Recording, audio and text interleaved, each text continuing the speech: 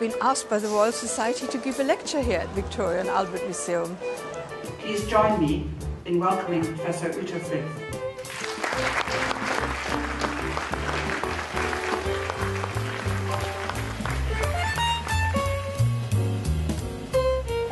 What is the Royal Society?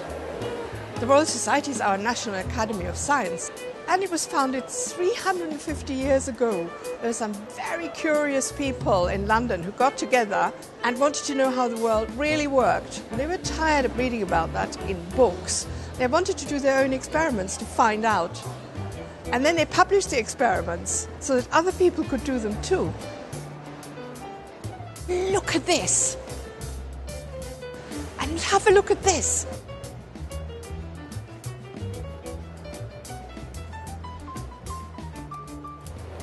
What happens to my brain when I go into the museum? Your brain is curious. The museum feeds its curiosity. It makes a cycle out of stimulating your brain, then rewarding your brain. And if your curiosity is the brain's driving force, like hunger for your stomach, then it's like feeding your body with food and getting energy and feeling full as a reward. Now, here is one of the greatest treasures of this museum.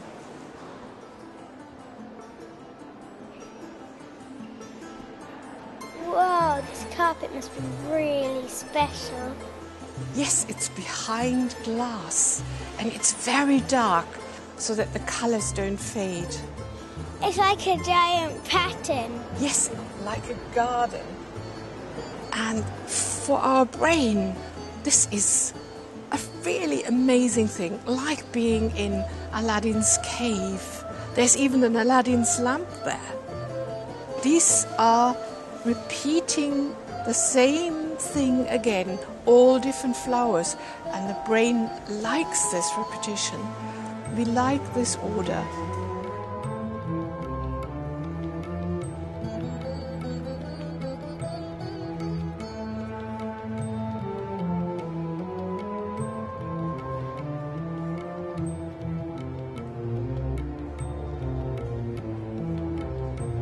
And here there are some patterns on tiles from Turkey. I see what you mean. It is the same pattern again and again. And yes, they do repeat. Why does the brain put things in order? Our brain puts things in order because it's part of our search for meaning. We love seeing the same put together in such a way that it looks like we are all in control. And these marvelous dishes, also from Turkey, have been put in this cabinet by the museum people, and again in an order, because we love to see them like that. I like this bottle. Which one do you like? I love this dish with the tulips and carnations.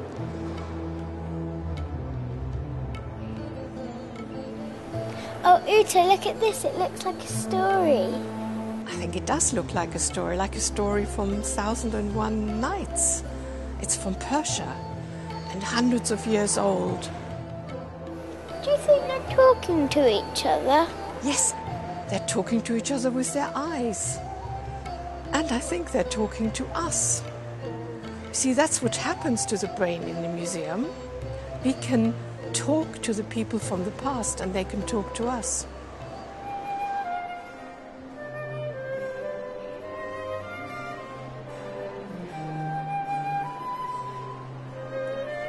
Okay, now we should come to the sculptures. Here's a really lovely one. You see this boy, how he's blowing the bagpipes? And the little dog listening? Now, I think when the brain sees this, it automatically wants to hold a pipe and play and blow up the cheeks. You feel that too? Almost makes you want to do the same thing. And that's how the brain is working. It's like a mirror. And when we see these lovely pieces, these sculptures, we try and be ready for the same kind of feelings that these people have. And you know, it was made a very long time ago. In fact, round about the time when the Royal Society was founded. Why do they have labels? These labels are written by experts. It's really important to us to find out why an object's been made and why it's valuable and why it should be here in the museum. So every object can tell us a story? Yes. We also want to find out what the creator of the object wanted to tell us. What was their intention? Remember, we're programmed to search for the meaning. So a museum is good for learning because you can go there and learn with your friends or with your class or on your own. And the objects you see in the museum, they communicate things to us. Things that people have done in the past. And some scientists say that communication is the most important part of what makes us humans. Museums help us build a picture of our society, and it's what we call culture. They help to create that. So when you look at all these beautiful objects, you wonder who's made them, why they were made, and they inspire you to make your own things and be creative yourself. Look at these patterns. All over the world, people love to create patterns. But the patterns tend to vary in different cultures.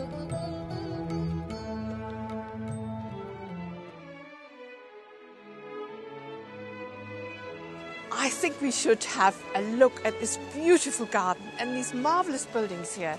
And actually, you know, this was the very first building of this museum, and I think we should go and have a look at the door.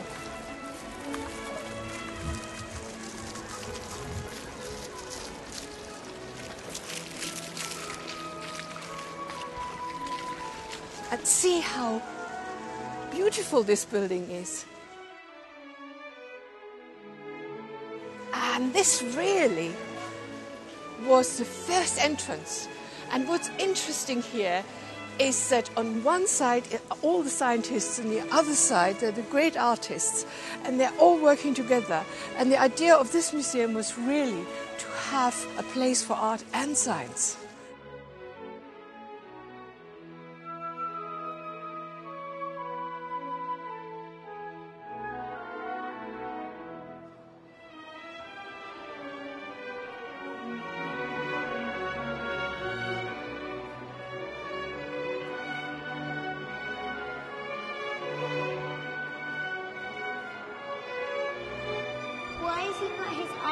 Is he sleeping? I don't think that's the intention. He's just very, very peaceful. He's the Buddha meditating.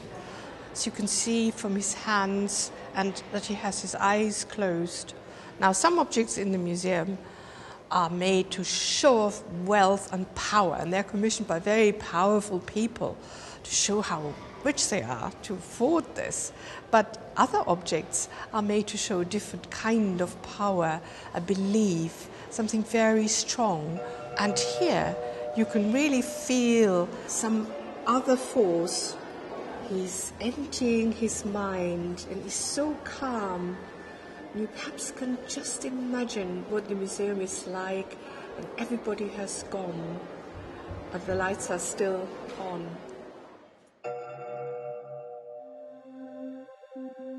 I can see that you're very curious right now by looking into your eyes. Your pupils are very big when you're curious, and they get even bigger when you get an interesting answer.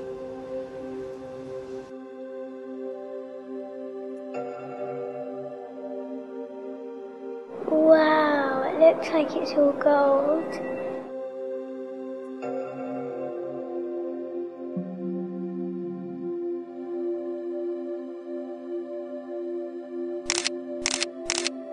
Is the brain like a camera? Oh no, the brain is interpreting messages all the time, so it's not at all like a camera. We receive things through our eyes and other senses, but what matters is what we think a thing really is, and this is perception. Okay, let's go and have a look at something else. Look here, that's Oliver Cromwell. Do we learn things by copying? Yes, we learn most from those people or things that we trust. Because these objects are in the museum, we look up to them. We've learned to trust them. They can ignite our interest. Our brain runs a cycle between exploring new things and using what it already knows. This is good for your brain, this kind of exploration and learning. It's like exercise. Whoa, look at all those books. Yes, in this museum there are not only these wonderful objects, there are also books about the objects. And it's a little bit like the brain, where we have lots of memories stored, but also memories about memories. So is the brain a bit like a museum? Or the museum is a bit like a brain. The museum puts things in order and creates meaning, and it stores things for us to remember, and there are all these galleries which communicate with us, just like the conscious part of the brain communicates with other people.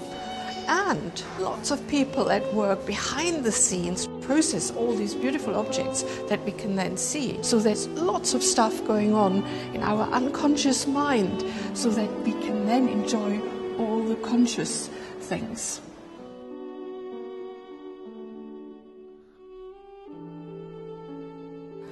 What happens when we are learning is our brain makes guesses and then it sends out tests to check if its predictions are right. And all this happens without our knowing.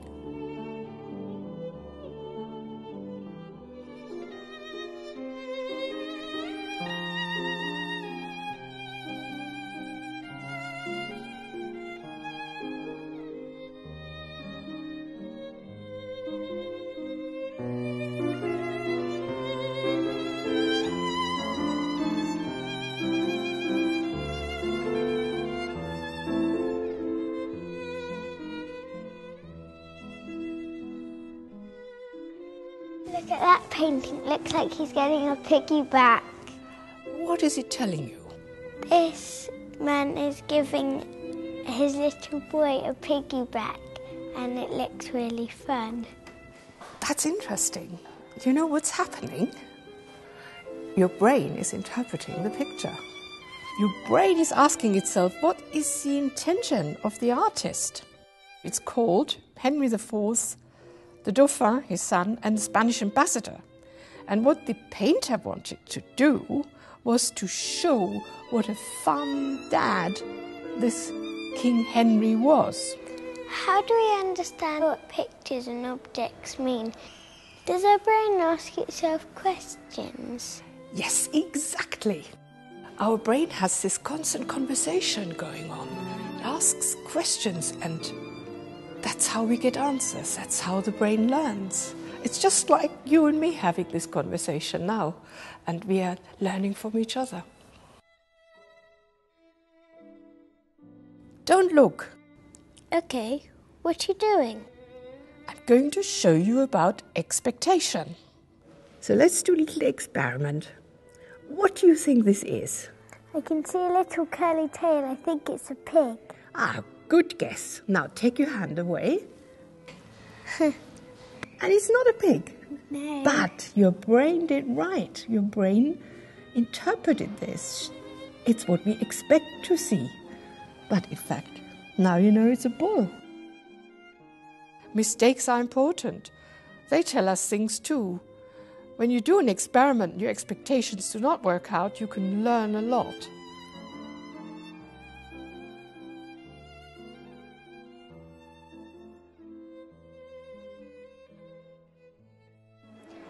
These must have been for really important people like the king or the queen. How right.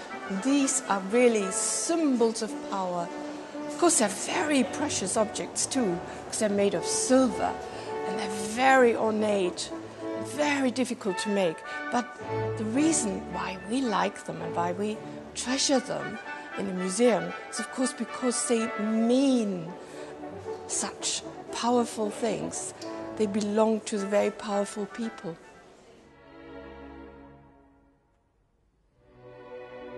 In the museum, you can explore and discover for yourself. You can open doors for yourself. You learn in different ways. You learn from other people, from the labels, and by just asking yourself questions. Value is partly to do with how society sees itself and how we see ourselves. But it's important to our brain for something that is valued to be the real thing, to be genuine. Wow, that looks scary. It looks a bit scary, but you know what? I read just there, that leopard is actually not an original. It's a copy. And the real leopard is actually in Moscow. But it's funny. Our brain thinks that a copy is not quite as valuable. It's not quite the same as the real thing. It's very important for us to know and to trust that all the objects in the museum are really originals. Hey, look, it's dark outside. It must be time for your lecture now.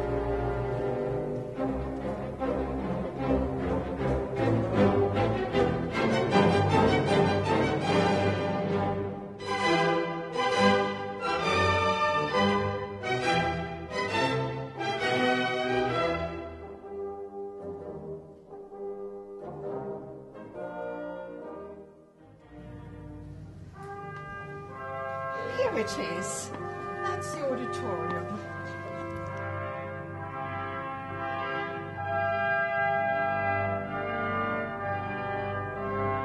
Are you coming? Are you curious?